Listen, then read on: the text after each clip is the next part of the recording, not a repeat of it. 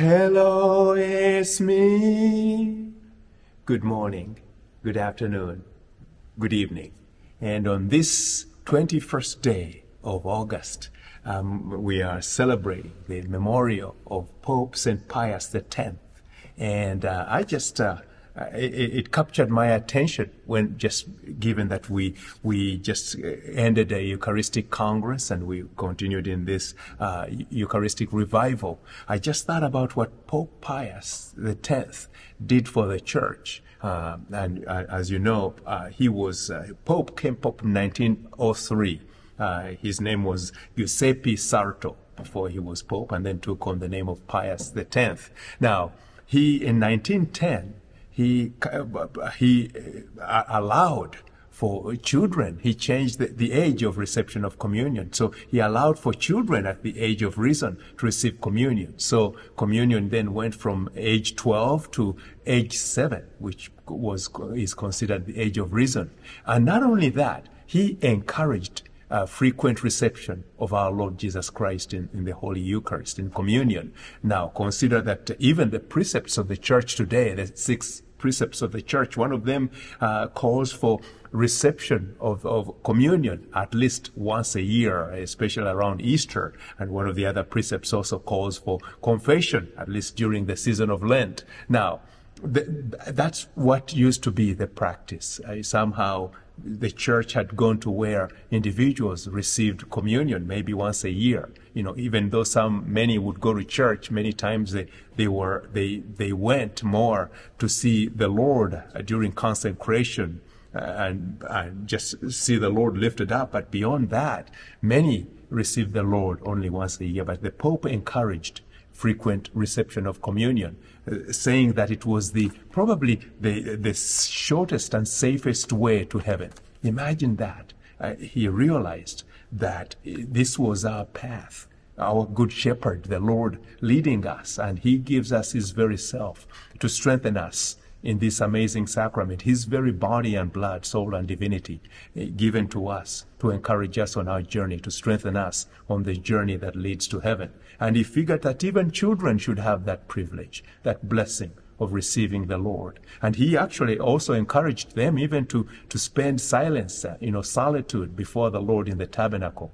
Imagine that, and hoping, I think in all this, one of his sermons, hoping that the children would affect their parents, maybe draw them back to frequent reception of the Lord, frequent reception of Holy Communion. So this drew me to ask, even asking myself, all this, we came to this Eucharistic revival, Eucharistic Congress, the Church again here in the United States trying to call us, to invite us to see the blessing we have before us, this real presence of the Lord our God in this most holy sacrament of the Eucharist. How is your life in relation to this sacrament?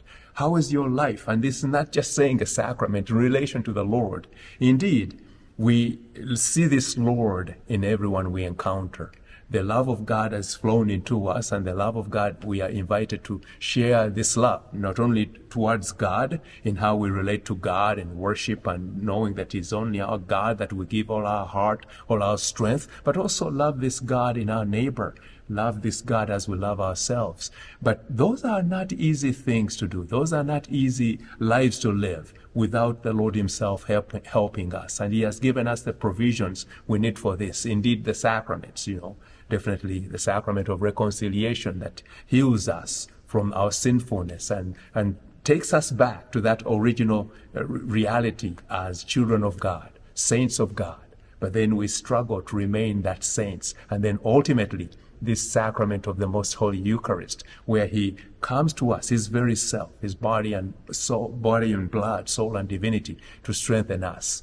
Thanks be to God for Pope Pius, not only who figured that children too should be able to receive this sacrament early, but also that we should be open to receive this Lord as often as we can. Now, once a week is great. Sunday, that's the day of the Lord. But if you can go on a daily basis, yes. Now, not as a collector. I've had situations where people missed Mass, but then they come, and this is not even on a Sunday. They come and they say, "Oh, can you go and give me communion?" And I had to tell them, no, this is not a pill, that, your daily pill.